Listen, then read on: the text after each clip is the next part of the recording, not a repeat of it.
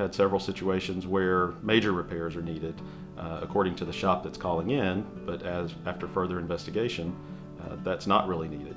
We've had $2,000, $3,000 repairs that are being requested that have turned into a few $100s. So our ability to capture that and save that money, really motivating to me, motivating to our company to be able to do that. Hiring a professional organization like ours that can capture that data, manage it consistently, and keep those vehicles operating the most safely is the best practice.